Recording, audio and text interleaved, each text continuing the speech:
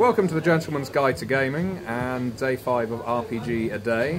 The question for day 5 is, what would your group say about your character?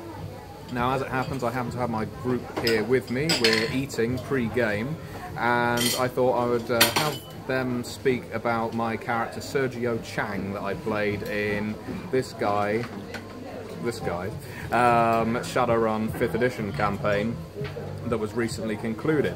So, to start, Dylan, what would you say about Sergio Chang? And speak up so the listeners or watchers can hear you.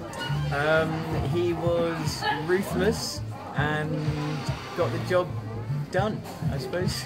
Yeah, no matter the cost? Oh yeah, no matter the cost of life or limb at the time. It's worth noting that I did kill Dylan's character at the end, but not before he tried to kill mine. And Jenna?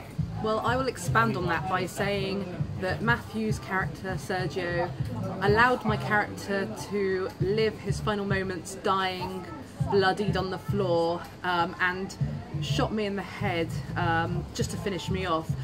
As a good thing for me, not so much, but yeah, I'm not bitter about it. No, clearly. And the GM?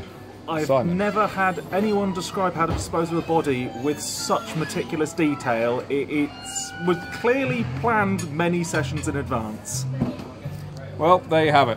That's Sergio Chang, my Aztlan elf of mixed Mexican and Chinese heritage.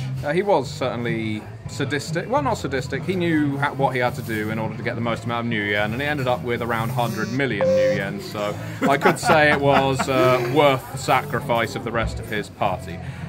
Thank you very much for watching, and see you for day 6.